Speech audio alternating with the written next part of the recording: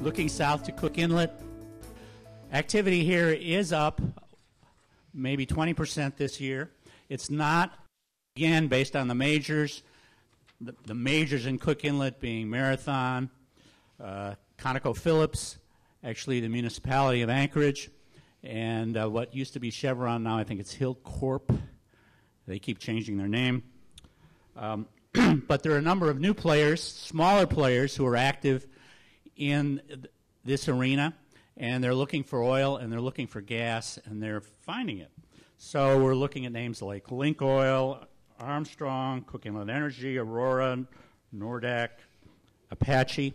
And then there are a couple of somewhat bigger players as well. These are the guys who have the jackup rigs. The one is already in Cook Inlet, Escapito, and another is on the way, and we think that it will be arriving later this spring.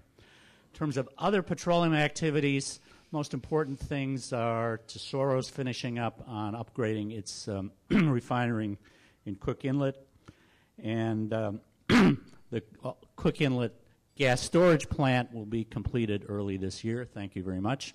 And Alyeska has announced a large 3-year project to reconfigure the pipes at their pump stations.